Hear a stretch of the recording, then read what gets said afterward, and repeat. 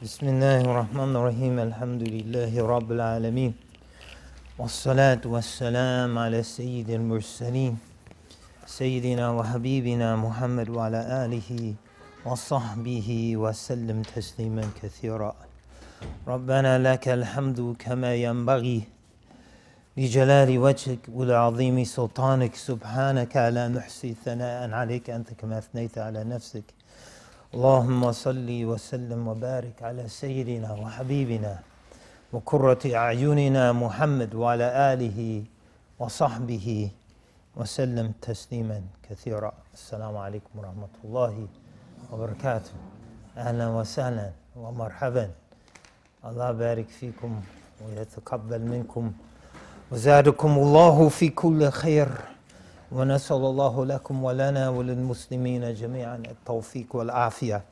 So we'll continue with the farewell message of the Prophet sallallahu alaihi wasallam, his last advice to humanity before his passing sallallahu alaihi wasallam. So the point we left off with last week was the sanctity of life. Where he mentioned sallallahu alaihi wasallam, أن دماءكم وأعراضكم حرام عليكم حتى تلقوا ربكم كحرمة يومكم هذا في بلادكم هذا في شهركم هذا. So your lives and your honor are sacred to each other until you meet your Lord, like the sanctity of this day of yours in this land of yours, this month of yours in this land of yours. Sallallahu alayhi wasallam. So then he says, so from there he moves from the sanctity of life to the conveying the trust that are owed to each other, to the earth, to Allah Ta'ala, to the Messenger of Allah, to the angels. So he says, فمن كانت عنده أمانة فليؤديها إلى من ائتمنه عليها. So he said, whoever has been amongst you, or whoever has been entrusted with something, let him convey that trust to whomsoever has entrusted him with it. So delivering the trust, this is an integral part of our religion. And the trusts are vast, as we mentioned. We've been entrusted with this life, we've been entrusted with this body. Some of us have been entrusted with children, some of us have been entrusted with property, with wealth. Some of us have been entrusted with public offices and duties. All of those, wa alaikum salam wa rahmatullah, have to be delivered to their rightful possessors. Allah Ta'ala mentions in the Quran, إِنَّ اللَّهَ يَأْمُرُكُمْ أَن تُؤَدُّوا الْأَمَانَاتِ إِلَى أَهْلِهَا وإذا حكمتم بين الناس أن تحكموا بالعدل إن الله نعم ما يعدكم به إن الله كان سميعا بصيرا. So Allah has commanded you, إن الله يأمركم أن تؤدوا الأمانات إلى أهلها, that you deliver the trust to its rightful possessors. That you deliver the trust. So this is a commandment from Allah. وإذا حكمتم بين الناس أن تحكموا بالعدل. So if you rule or judge, or we should say judge or rule, between people, that you do so with justice. So if we judge between people, we have to be just. We can't say, okay, how much justice can you afford? How much justice can you afford? Oh, you could afford a lot, you get a lot. You can't afford much, you won't get much. They say nowadays, this doesn't apply to Ian when he gets done, and Sumaya, inshallah. But the average lawyer out there, when you go to see them, the first question is, how much justice can you afford? The average doctor doesn't ask you where it hurts, he asks, how are you going to pay? If you don't have insurance, they say, well, I don't know if I can help you. Because the Hippocratic oath has become the hypocritic oath. Anyway, we should not be involved with any of that. Why is it sacred? It's a commandment from Allah. إِنَّ اللَّهَ يَأْمُرُكُمْ. Allah commands you. أَن تُؤَدُّوا الْأَمَانَاتِ إِلَى أَهْلِهَا, that you deliver the trust to its rightful possessor. So even if someone loans you money, so if someone gives you $1 to hold this dollar for me. You can't spend it and then give them another $1. You have to give them the exact dollar they gave you. Because what if they said, or let's say $100, a little weightier. Or if they said he gave you a serial E $100 bill and you gave him back a B, and then they said after you gave it back, all the B series are null and void. Then you violated the trust. Or what if the dollar he gave you was a good one, or the $100 bill, and the one you gave him back unwittingly was counterfeit? So he goes to the store, and the merchant says, wait a minute, this is a counterfeit one. Then you violated the trust. In the old days, he gives you a gold coin that's 100% pure. You give him back a gold coin 90% pure. They both look the same. So if you're entrusted with money, with cash, you have to give back the exact bills, the exact coins that you were given. Otherwise, you violated the trust. This is how precise the divine law is in that regard. And is general, as we said, in anything. So if you rule or judge or rule between people, and tahkumu bil adl, that you do so with justice. You do so with justice, blind, impartial justice and fairness. Inna Allah ni'ma ya'idukum bih, what an excellent thing Allah commands you with. Inna Allah kana sami'an basira, Allah hears and knows all. Ibn Taymiyyah mentions in his book As-Siyasat Shar'iyya, we could say divinely legislated politics, that this verse is the foundation of the relationship between the ruler and the ruled. That the ruler has been entrusted with a public office and has a responsibility to deliver that trust to the people. So it's not, rules should not be self-serving, it should not be self-aggrandizing, it should not be partial towards one family, clan, ethnic group, neighborhood. It should be taken as a trust, a weighty trust, given by Allah Ta'ala to those He tests with it, to be executed with perfect impartiality and with the interest of the ruled at heart. And the Prophet ﷺ demonstrated that he didn't usurp anyone's money. He could have taken everything everyone had if he were not just. Sallallahu Alaihi Wasallam, he died, he didn't have any money. He couldn't leave anything to his immediate family. So Bani Hashim, Bani Abdul Muttalib can't receive zakat. This is the opinion, Shafi opinion. They can't be enriched by the public wealth and public lands. And this is a controversy between the Sunnis and Shia. They say that Abu Bakr and Umar took the land that was left for Fatima, but it was public land that the family of the Prophet ﷺ couldn't inherit. And that was from the perfect justice of the Prophet ﷺ. That was the greatest door to nepotism. It's leaving things and giving favors to your family and your kith and kin. So that door was closed, so that the rule could be impartial and they'll get their reward with Allah subhanahu wa ta'ala. One of the great trusts is privacy, which we don't have any of today. And we don't have it because people have gotten away from religion. Religion provides the objective, is from God. A Christian might say it's from on high. It's not from any of us. Standard for us to have an ethical foundation to check what we can do. So all this technology is enabling us to do some wonderful things, but it's enabling us to do some really terrible things. Like the NSA, why are they spying on the leaders of friendly nations? Because they have the technical capability to do it. You know, why are these companies making genetically modified plants? Now all the bees are dying because the bees have been coded to respond to these flowers over thousands of years, if not millions of years.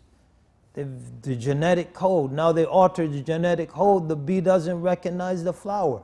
So they don't feed on it, and so they're dying. So we're so smart, right?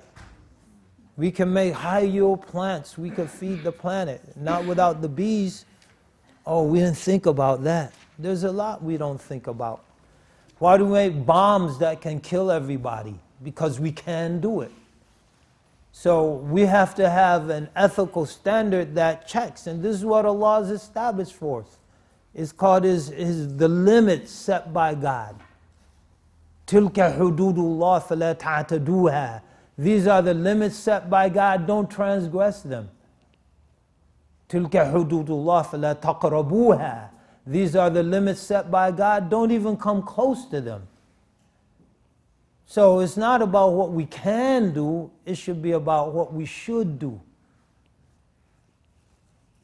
You know, we can create an economic system where only the top 1% have any meaningful or viable economic activity. So everyone else just sits around idly, and because idle people tend to get restless, we'll build prisons and put them into prisons. Or because we can create a virus, we'll kill off. I'm not saying AIDS came like this. I'm just speaking hypothetically. Because we can make a virus to kill off billions of people who are useless now, as far as we are concerned, whoever we are. Because we can do it, we will do it. Because there are no ethical boundaries to check our actions. And this is the job of the Muslims. I can't speak for other religions. I'm not a member. I'm not a member. I'm not a card-carrying Christian. I used to be. I just speak for the Muslims. This is our job, is to let humanity know about these limits. We can't just sit back in the masjid and just talk to each other. We have to go out there and share this. We have to inform people. We have to let people know. We have to be filled with a sense of mission and purpose. Otherwise, we're like the proverbial feather in the wind. Just whichever way the wind blows, there we go. So privacy is one of those great trusts. And now we don't have privacy. You give a talk like this. We're talking to people in the masjid here. Probably most are Muslim. If not, everyone has some understanding of Islam. We could say things, you'll understand them. If we're speaking in a theoretical, hypothetical sense, as a Muslim, you immediately understand. But you take it and then blast it out into cyberspace, and then there are people out there, they have no context. So you're saying, listen, this is a private talk.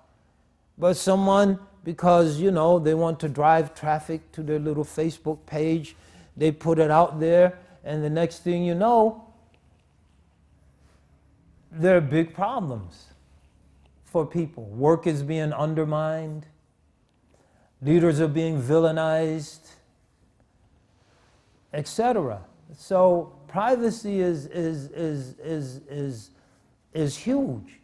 Our Prophet ﷺ, in addition to the trust that it involves, he emphasized that, or what we just mentioned in the Quran, إِنَّ اللَّهَ يَأْمُرُكُمْ أَن تُؤَدُّوا الْأَمَانَاتِ إِلَىٰ أَهْلِهَا. So what we say with each other is an amana that we owe to each other. قال صلى الله عليه وسلم المجالس بالأمانة. Like private settings involve a sacred trust. You have to ask, I know someone that gave a khutbah recently. They didn't want it broadcast to the whole world, but it's out there. No one asked them. You know, that's a trust you owe to that person. Can I put this on YouTube? No one even asks anymore. Just, oh, I got it, I recorded it, it's in my phone. I could do whatever I want with it. And then so what happens? You'll find people not giving serious talks. Because you guys need to hear this, but if I'm not sure you're the only ones that are going to hear it, I'm going to hold back.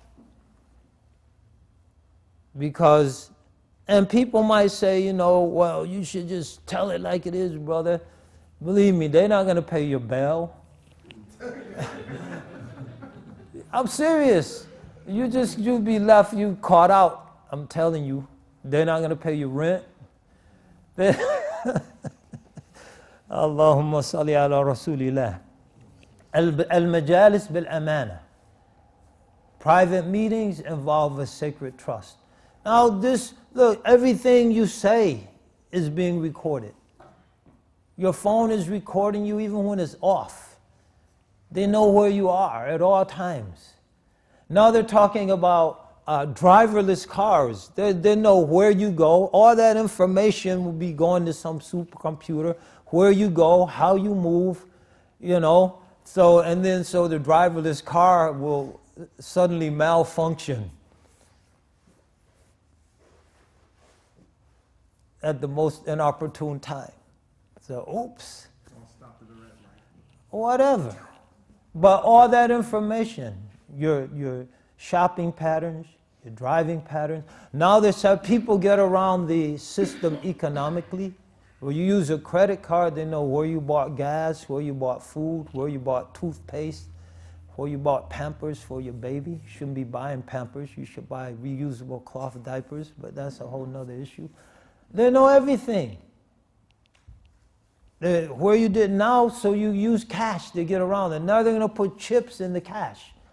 So when you take the cash out of the ATM, they know you took this particular dollar bill. It's got a chip in it. And when you go to the store, they'll scan it.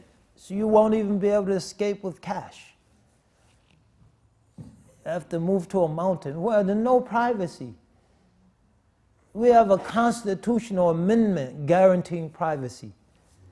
But if people just sit back and let everything be taken, then who are we to blame? But the point is, Islam emphasizes the Quran, the Sunnah of our Prophet ﷺ, the laws derived therefrom, emphasize privacy and the right to privacy. This is something that we should uphold, and we should be very careful, because we forget.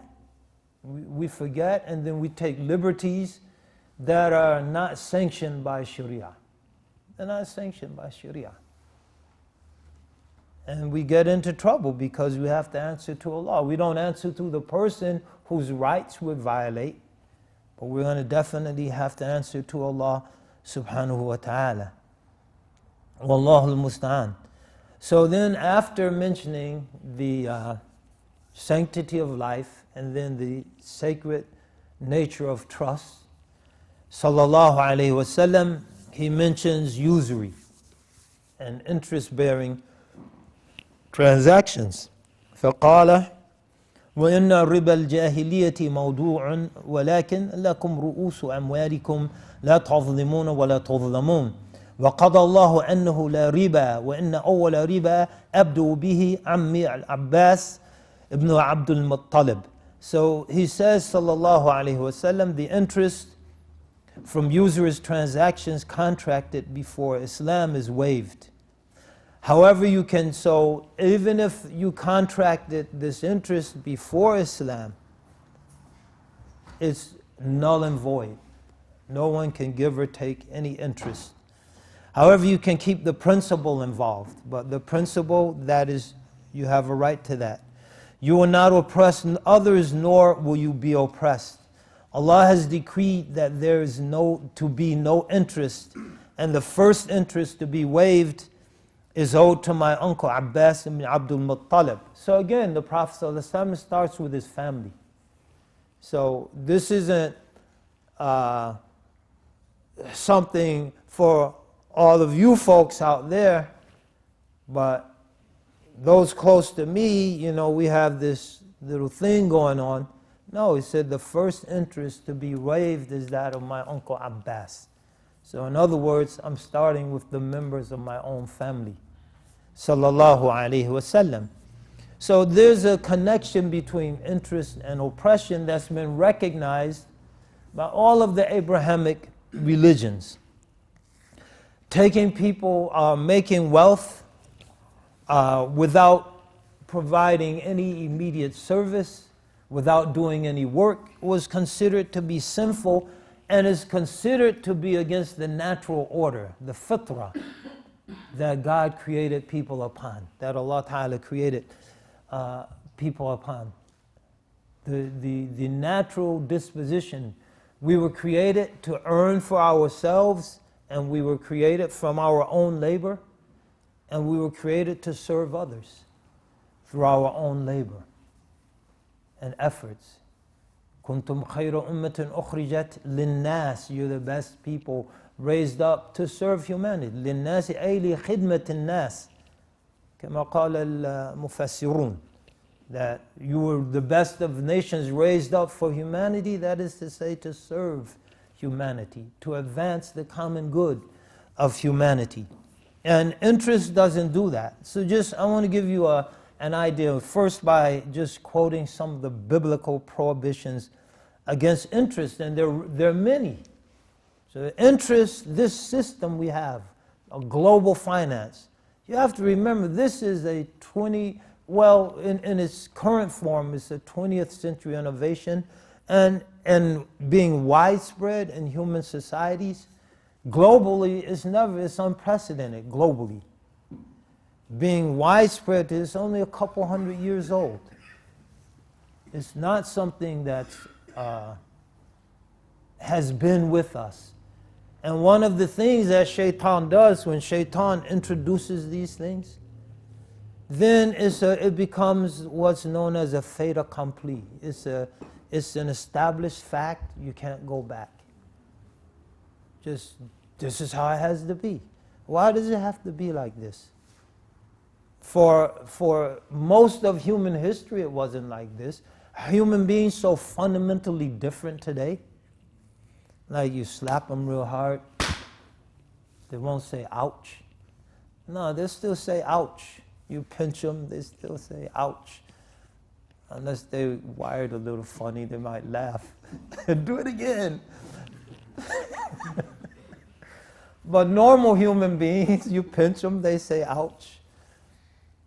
They're thirsty, they drink water. If someone's in the desert and they're dying of thirst, then you give them a cold soda. They want water, they don't want a cold soda. It'll make them more thirsty. They're hungry, we eat. We're tired, we sleep. That's the nature of human. We look for something to worship.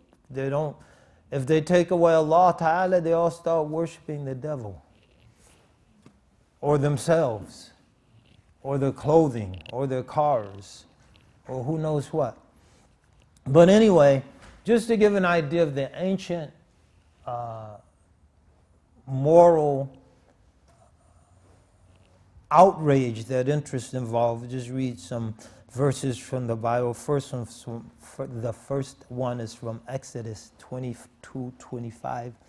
If you lend money to any of my people who are poor among you, you shall not be like the money lender to him. You shall not charge him interest. Then Leviticus 25:36 and 37. Take no interest, no usury or interest from him, but fear your God, that your brother may live with you. That's which is really deep. And then in 37, you shall not lend him your money for usury, nor lend him your food at profit. And so Islam provides interest on money and food. So things have to be like الذهب للذهب والفضة للفضة والملح للملح والقم للقم, like gold for gold, silver for silver, salt for salt, wheat for wheat. It's money and it's food. And so here in the Bible, both are mentioned. Nor lend him your food at a profit. Fear your God. So again, it's not what you can do, but I can do this. He doesn't have money. He needs it so badly, I can charge him for it. It's not what you can do, it's what you should do. And what you should do, what we should do, is to a large extent predicated on the depth of our fear for Allah. Deuteronomy 23:20, ye shall not charge interest to your brother, interest on money or food or anything that is lent out at interest or increase. Jeremiah 15:10, woe is me, my mother, that you have borne me a man of strife and a man of contention to the whole earth. I have neither lent for interest, nor have men lent to me for interest. Every one of them curses me. So he's lamenting that he hasn't done these grave crimes, loaned people for interest, nor taken interest from others, yet still the people, they curse him. If he has not oppressed anyone, but has restored to the debtor his pledge, has robbed no one by violence, but has given his bread to the hungry and covered the naked with clothing, if he has not exacted usury, nor taken any increase, but has withdrawn his hand from iniquity and executed true judgment between man and man, if he has walked in my statutes and kept my judgments faithfully, he is just, he shall surely live, says the Lord God. Ezekiel 7:9. That's the good man, the good person. Who's the bad person? So Ezekiel goes on.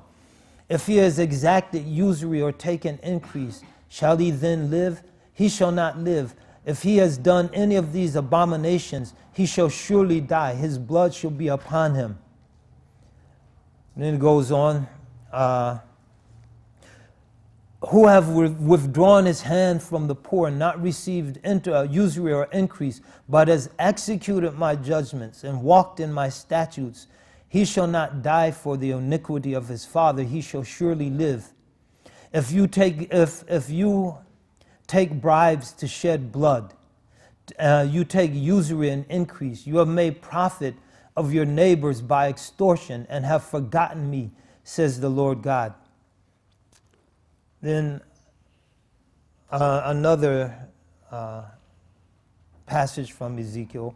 He eats, and this is the bad man, he eats at the mountain shrines. He defiles his neighbor's wife. He oppresses the poor and needy. He commits robbery. He does not return what he took in pledge. He looks at the idol. He looks to the idols. He does detestable things. He lends at interest and takes a profit. Will such a man live? He will not. Because he has done all these detestable things, he is to be put to death. His blood will be on his own head. So this is how Christians understood usury historically until the last couple of centuries. Now I want to read something from Dante. So Dante, in his Inferno, where does he put the people of usury? So he's inheriting these Christian ethics. And then he writes this epic poem. So he says, from divine intellect and divine art, and if you pore over your physics closely, you'll find, not many pages from the start, that when possible, your art follows nature, as a pupil does his master, and art is all things that people create. This context, that when possible your art follows nature as a pupil follows his master. In effect, your art is like the grandchild of our God. For art and nature, if you will recall the opening of Genesis, man is meant to earn his way and further humankind. But still the usurer takes another way. He scorns nature and her follower, art, because he puts his hope in something else. So then there's some commentary on this. Dante puts the usurers in the lowest subcircle of the seventh circle of hell, with others whose sins are regarded as doing violence against nature and nature's God. Many people have noted that usurers are placed deeper into hell than violent murderers, violent suicides, blasphemers, and sodomites. Dante regards usurers as perverting art, i.e., productive skill, by means of which we are supposed to produce and create and thereby imitate the goodness of God.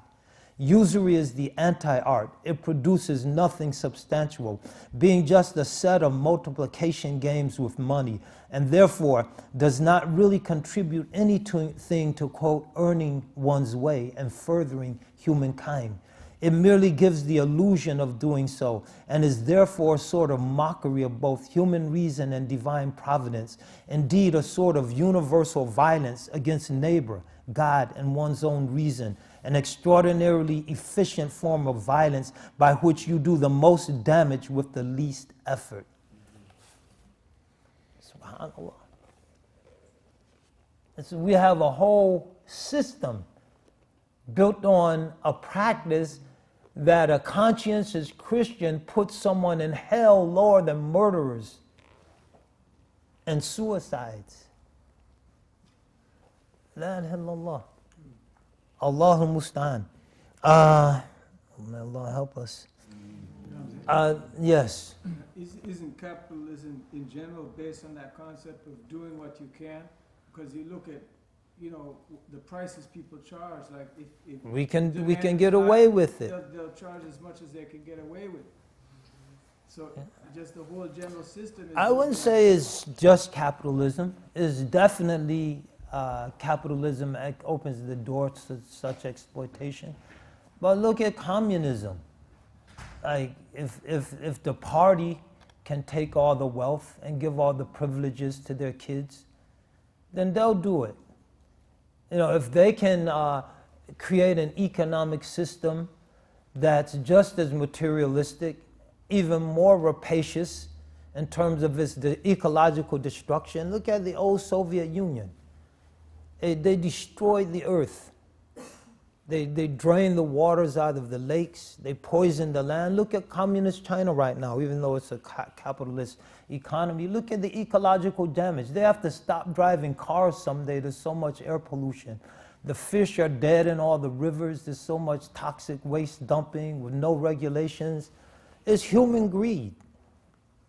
It's definitely manifests itself amongst capitalists, but it also manifests itself amongst communists. You know, when Pol Pot and the Khmer Rouge were murdering everyone in Cambodia in the name of communism, were they murdering their own children? You know, your children can die, but our children we're sending to Europe to go to school.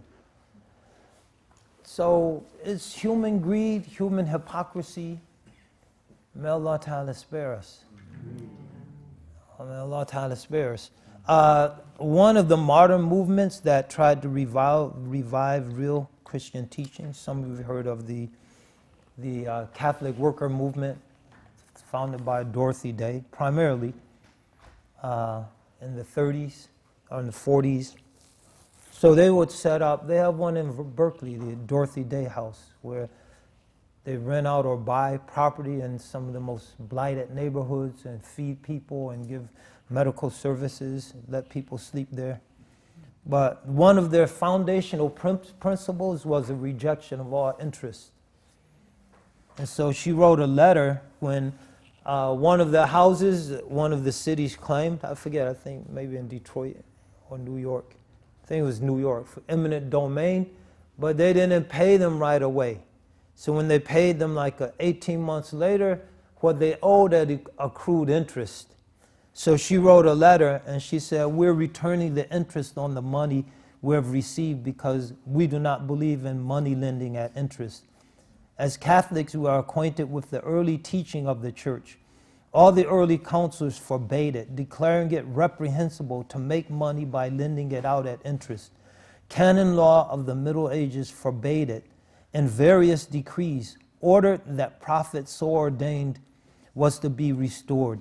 In the Christian emphasis on the duty of charity, we are commanded to lend gratuitously.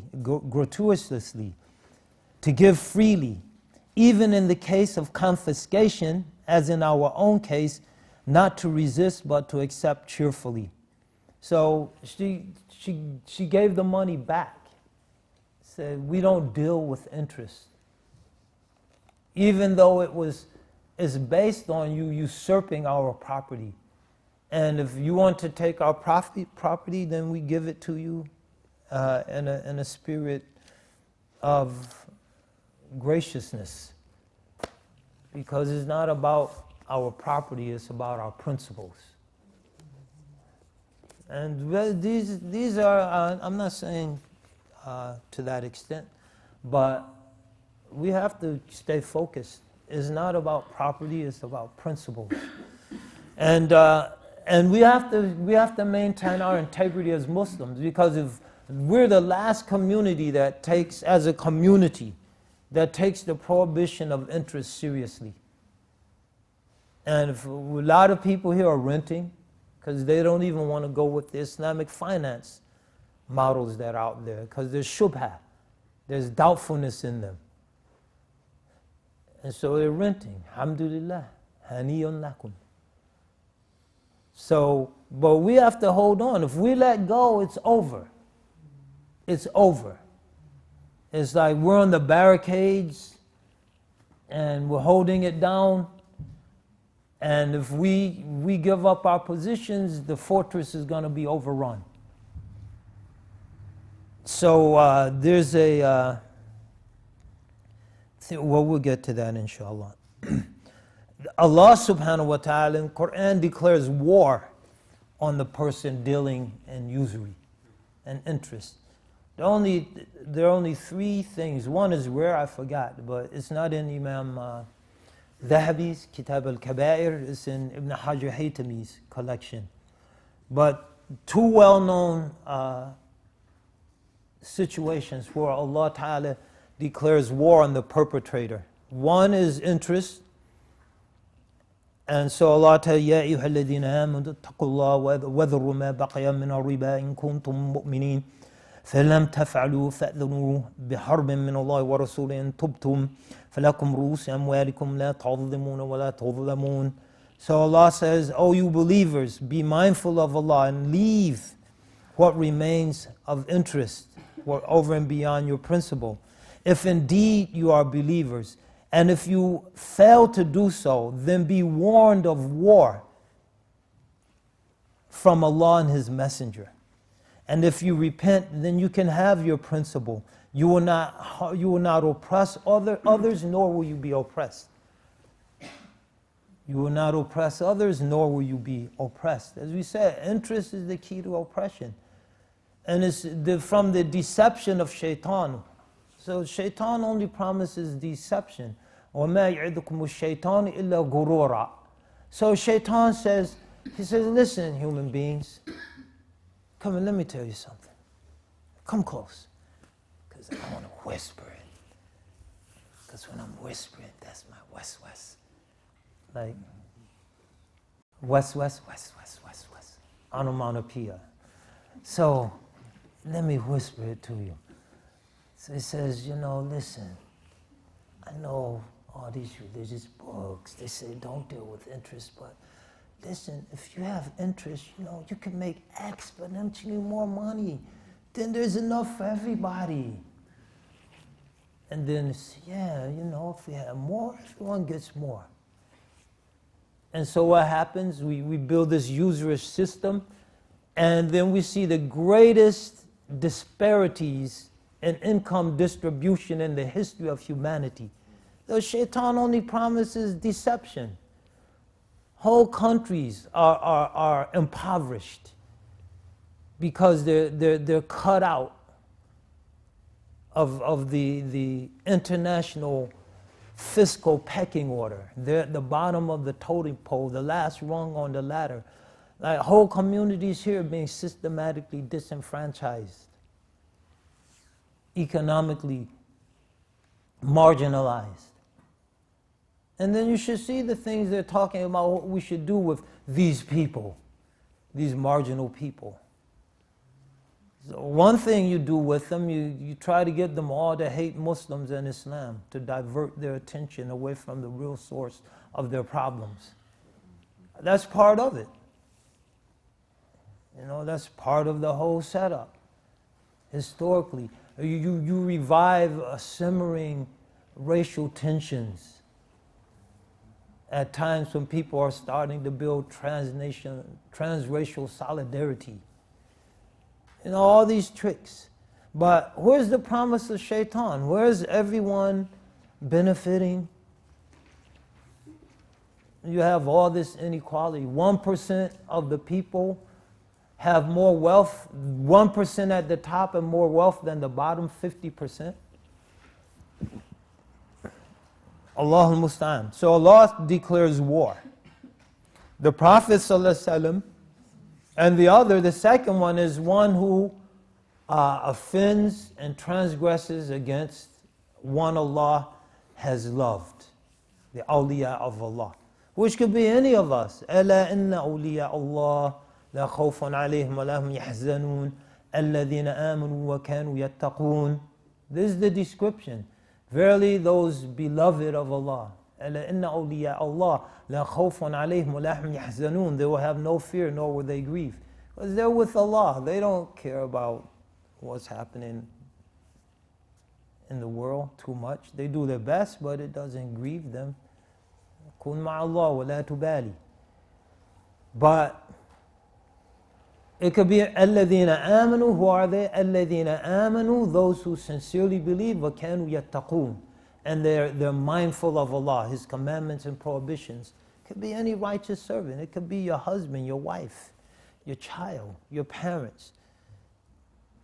So when you're screaming at your wife or your husband, you drive them to close to insanity. That could be a wali or waliya of Allah. And then Allah declares war on you. That's my theory what happened to the Soviet Union. I've said this many times. Say it again. They killed some old lady in Afghanistan when they bombed one of those villages, and she was making tahajjud for the last 60 years, reading a khatam of Quran every 10 days for the last 60 years. She was always taking care of the orphans in the village, feeding them and providing for them, and then they bombed their house, and then Allah declared war on them. And that was the end of the Soviet Union. And that's why our country has better be careful. You know, one day they're going to bomb the wrong house. It's not going to be pleasant. So, I said that once, and the FBI came to visit me. We heard that you are threatening war on America. Because one of these, I tell you, they saw it on YouTube. And so one of these right-wing groups, they called the FBI, and then they came. I said, no, I said, I'll give you a copy of, I said, God's going to declare war on America. Not me.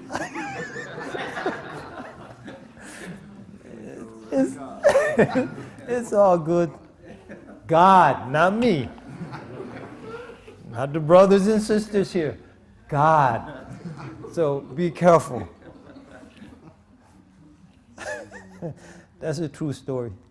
The Prophet ﷺ is one of the most humiliating parables concerning the people of interest. وعن أنس رضي الله عنه أن النبي صلى الله عليه وسلم قال الربا 70 حوبا أهونها كوقع الرجل على أمه وفي رواية أهونها كالذي ينكح أمه. So he said sallallahu alaihi wasallam that interest involves 70 degrees of sin. The least of them, أهونها, the least of them is like a man having sexual relations with his mother. That's the lowest of the 70. That's the lowest of the 70. Allahul Musta'an. So the Prophet ﷺ and Islam are laying the foundation for a new economic order. And it led to economic prosperity. And we've abandoned it as Muslims to our peril. We've abandoned it to our peril. And it's still relevant today. So there's a scholar by the name of Alistair McIntosh. He wrote a book called The History of Usury Prohibition. And he says in that book, he says in particular, it is the belief of the authors that individuals or organizations in the West with money to invest, especially those which like to consider themselves as being ethical, might have rather more to learn from Islam than is generally acknowledged. But first, society has to be reconsciousized to the relevance of the age-old usury debate in modern times. So he's saying we have this economic system has more to learn from Islam than we will acknowledge. But he says before any learning can take place, there has to be a reconstruction of consciousness of the gravity of the crime of usury. We have to be reconsciencized, I can't properly pronounce it, to the relevance of the age-old usury debate in modern times. So for modern times, it's over. Usury, this is the way to go. It's not the way to go. All of the things we see destroying the earth are predicated. Without usury, you can't have modern war. And that if you look at the history of the Rothschilds and how they loan money to the governments to finance their wars. And that's how they got their power. And without usury, they wouldn't have their money. Without the money, you couldn't finance these war machines. Without the money, you couldn't produce on the economies of scale that are sucking all these resources out of the earth, and on the one hand, and producing all this indisposable waste on the other hand. It's all facilitated by the economies of scale that are made possible by usury. We have to return to human scales in our activities. It's all rooted in usury. So this is what he's saying, McIntosh. So we, as Muslims, all of these things, we should be in the forefront of the movement to preserve our privacy. We should be in the forefront of the movement to preserve the sanctity of life. Because as one of the sisters mentioned last week, we see in our Muslim country, murder is normalized. You even get fatwas for murder. You know, innocent people who are Muslim, just bombed and blown up. And it's a disease. It's a disease. I'll tell you a story. I went during the early 90s when the Afghan war was winding down. And at that point, the Russians were gone. So what was happening? Primarily Hikmet Yar's group. They were bombing Kabul with all these rockets. So I was one of their people. We were going around fundraising, going to different masjids. And so we were talking about this. I said, you know, how could you kill innocent Muslims? It's grave. Man, we mentioned here many times from when we did the Ten Commandments, لَقَتْلُ رَجُلٍ مُؤْمِنٍ أَعْظَمُ عِنْدَ اللَّهِ مِنْ زَوَالِ الدُّنْيَا. To kill a believing person is graver with Allah than wiping out the whole world. مَنْ أَعَانَ لَقَتْلِ مُؤْمِنٍ وَلَوْ بِشَطْرِ كَلِمَةٍ يَلْقَى اللَّهَ يَوْمَ الْقِيَامَةِ مَكْتُوبٌ بَيْنَ عَيْنَيْهِ آيِسٌ مِنْ رَحْمَةِ اللَّهِ. Whoever participates in killing a believer, even by uttering half a word, وَلَوْ بِشَطْرِ كَلِمَةٍ, meets Allah on the day of judgment, written across their forehead, I've despaired of Allah's mercy. These are grave things, but you know what he said? He said, during the war, the people in Kabul, they had it good. You know, everyone else was being bombed by the Russians and they're just going about their business. Now it's their turn. This is a Muslim justifying murdering innocent, about 60,000 people were killed during those bombardments. Just innocent civilians minding their business. They're just in the wrong side of town. This is the side we want to take over. So all this stuff left over, this bombing the city. And then you rationalize, the sister said, normalizing murder. It's not murder anymore. It's justifiable killing. Oh, we should be in the forefront of condemning this madness. Because that's what it is, it's madness. And why? Because we can do it. We can do it. I say, no, it's not about what you can do, it's what you should do. Allahul Musta'an.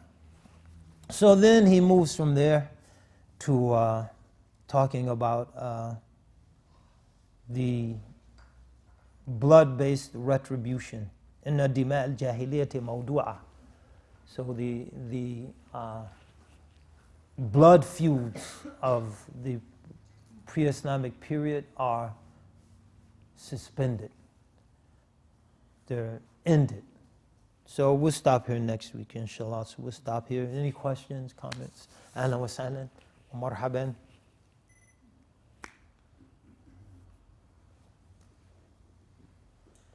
Yes. One question. What do you think Allah allows those people, as you're saying, that they're bombing innocent people? Allah has the ability to stop them from doing it. Is it just because they do it and it goes on their books as bad deeds, or how does that? Allah definitely has the ability to stop it, but Allah Ta'ala put us in this world to test us as to what we're going to do. And so it's up to us to stop it. And it's up to us not to engage in it. Because we are the ones who are here to be tested as to how we're going to act. And Allah says, الَّذِي خَلَقَ الْمَوْتَ وَالْحَيَاةَ لِيَبْلُوَكُمْ أَيُّكُمْ أَحْسَنُ عَمَلًا. The one who's created death and life to test you, which of you are best indeed. And so it's definitely Allah could stop it, but the nature of the test is to see if we're going to stop it, and even more importantly, if we're going to engage in it. And so we have to convince ourselves. Our Prophet ﷺ, he said, "Kun Abdullah al-Maqtul, wa la takun Abdullah al-Qatil." So be the servant of Allah who's killed. Don't be the servant of Allah who kills. So if you're facing a Muslim, let him kill you. At least you meet Allah with a clean slate. This is called the position of Uthman. Uthman could have wiped out those rebels who descended on Medina. There were at least 10,000 people in Medina, and they were all with Uthman, including Imam Ali. Imam Ali was with Uthman. Like, people rewrite history. Hassan and Hussein were guarding Uthman's door. Imam Ali was one of the last people to leave Uthman's house, and he told them to go away. He could have told them, wipe them out, but he didn't want to meet Allah with the blood of a Muslim on his hand. So he said, let them kill me. They have to answer to Allah for what they're doing. I'll meet Allah, my hands are clean. We're all going to die. So it's how you're going to die. And so we have to make a priority decisions, like there's certain things I'm not going to do, even if it means that I die. Like, someone gives us a gun, and then they put a gun to our head, give us a gun, and they say, kill this guy, I'm going to kill you. It's like, okay, man, I had a few more things planned, but go ahead and kill me. Because it's haram for you to kill him. So you can't say, to save my life, I'm going to kill this person and take their life. You know, and you'll find that example mentioned in our fiqh books. So there are a priori decisions that if I'm in that situation, I'm going to die. Because I'm not going to take an innocent life, even if it means I lose my life. So you lose your life that day, or if you shot the person, now you have to meet Allah and answer for an innocent life that you took, and then you only lived 2 more days, you got hit by a truck 2 days later. Everyone's gonna die. It's just choosing the terms of your death. And choosing what you're not going to do and be led to do. Wallahu musta'an. Yes, sir. So there are 2 questions. So one of them is about a lot of people don't lend for interest or even take mortgages, but they still put money in banks, and the bank uses part of that money for lending purposes. That's how I interest money. And the second question goes to Sharia itself, and we oftentimes just back away when those charges are brought before us, but I haven't found anything within Sharia that's ever been wrong, within the penumbra about. Well, in terms of the bank, well, the Prophet ﷺ said a time would come when the dust of usury would touch everything. So it's hard to escape totally. And, keeping your money at home under your pillow hasn't proven to be necessarily the best place for your money. But even very rich people place money in holding accounts. They don't put it in bank. Yeah, well, you could look for alternatives, inshallah ta'ala, and share them and encourage people. Yes? I have a question from the live stream. It says, if you rent, aren't you helping the landlord pay his mortgage and thus partaking in the usury involved in buying the house? This is what we're saying. Your intention, إِنَّمَا الْأَعْمَالُ بِالنِّيَّاتِ. It's hard to escape totally, so you do the best you can do. Your contractual arrangement with the landlord, you have a contract with the landlord. That contract doesn't involve interest. The landlord has a contract with the bank. That contract involves interest. His contract is between him and Allah, and your contract is between you and Allah. So you could get real strict, and then you create so much hardship on people that they don't even try.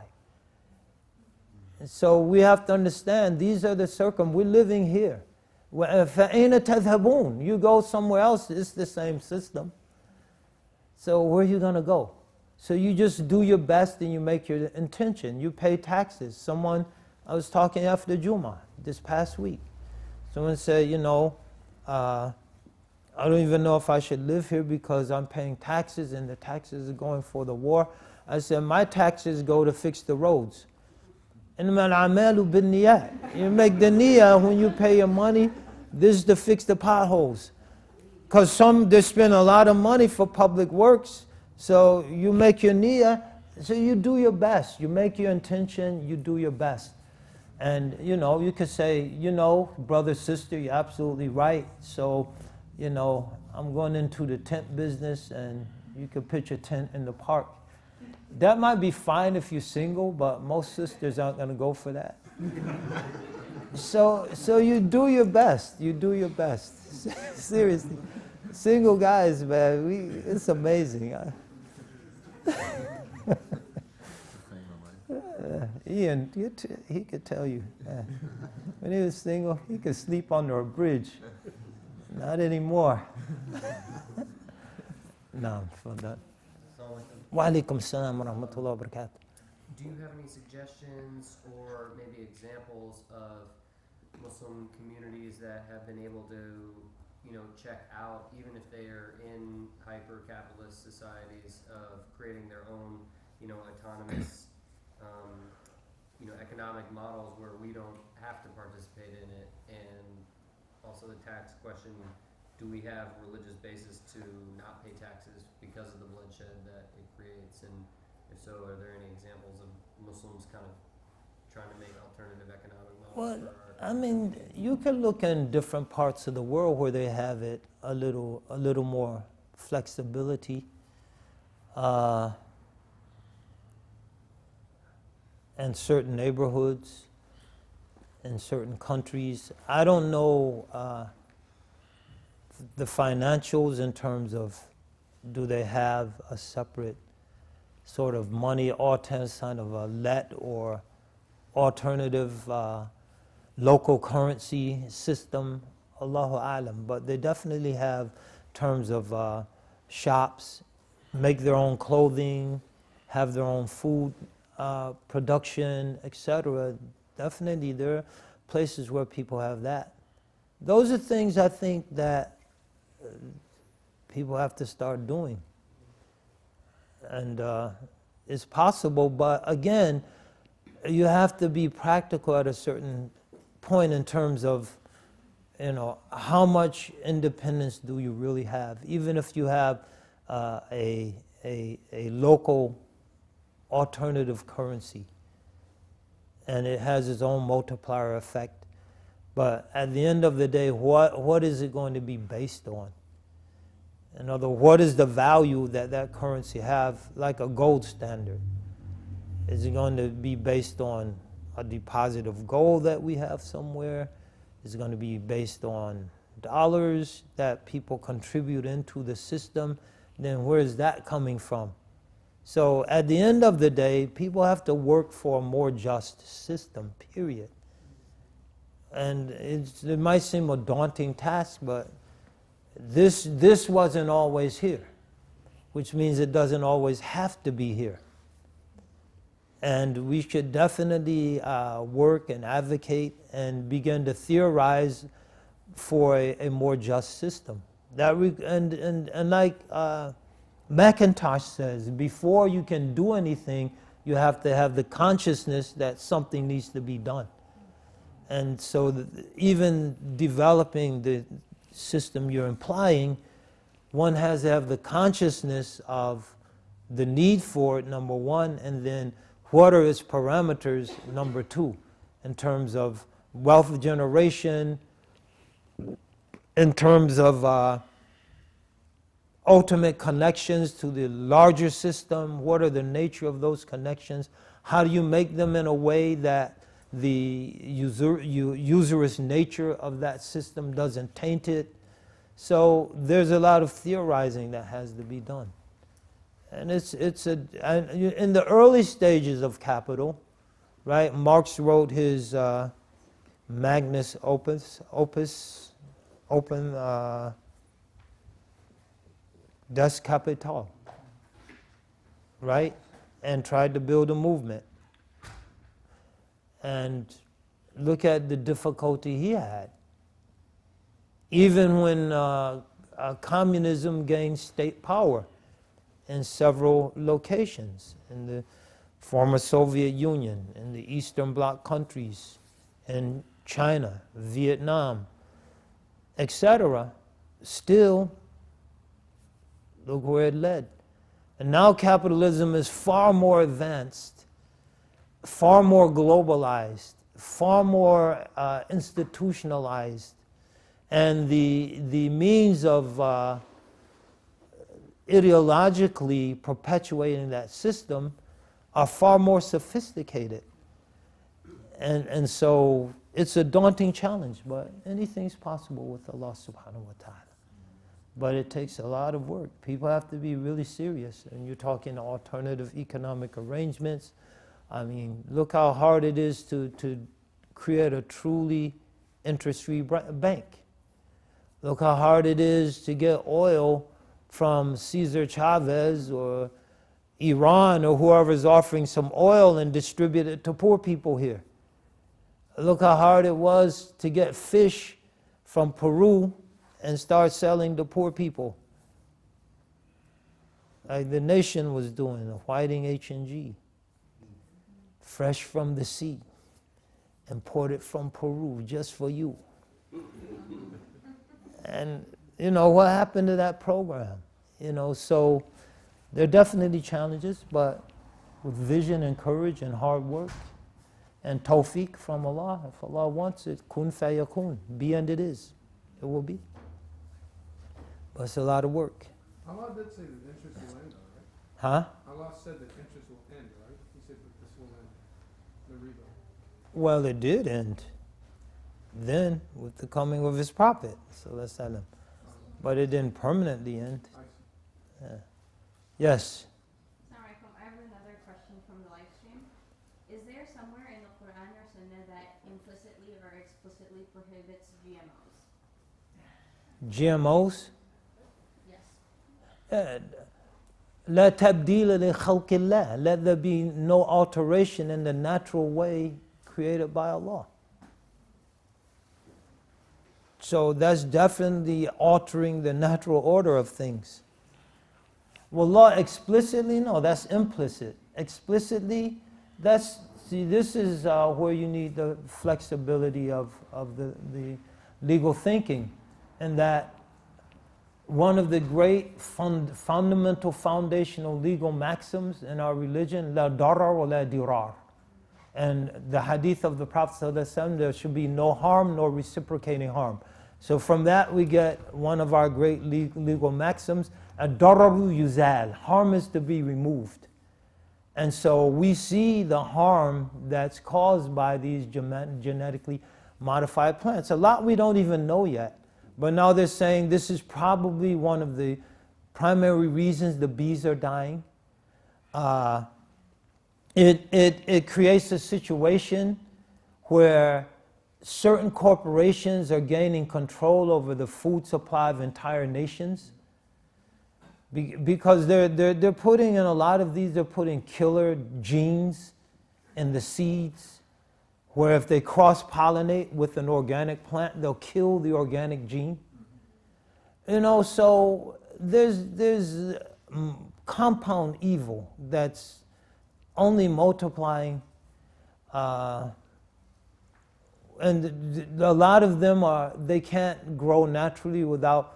So all of these Monsanto seeds, the only thing that you can use as a pesticide is Roundup, one of the most vicious poisons in the history of humanity, and that kills everything except that particular plant. And then, but gradually, the weeds in the vicinity, they mutate, their genes get crossed, and you get these super weeds, like they're finding in Canada in the canola fields that nothing can kill. So, you know, it's a very slippery slope. And I would say that if you look at darar yuzal, harm is to be removed, then you could definitely argue that the harm is clear, and we need to remove it. Well, wallahu alam, but there's nothing implicitly. How could there be? These things were unknown when the Quran was revealed. So there's a temporal aspect of many of the legal injunctions in the Quran. They have a context for their revelation. So how could the Prophet say, sallallahu alaihi wasallam, don't use genetically modified seeds, when there were no genetically modified seeds? So we can only infer from the principles that are available to us. We're going to stop here. It's getting late. People have to go home and get ready for work tomorrow. If there are any other remaining questions, we can start next week with those, inshallah. May Allah give everyone long life, filled with good health, and much kadma, and much blessing. May Allah Ta'ala bless us to try to be part of the solution and not part of the problem. May Allah bless us to escape the dust of riba to the extent possible in our circumstances. May Allah subhanahu wa ta'ala bless us to respect the sanctity of life. May Allah ta'ala bless us to convey the trust that we have and to respect the sanctity and sacred nature of the trust. Walhamdulillah Rabbil Alameen wa sallallahu ala Sayyidina Muhammad wa ala alihi wa sahbihi wa sallam tasliman kathira. Subhanaka Allahumma wa bihamdik.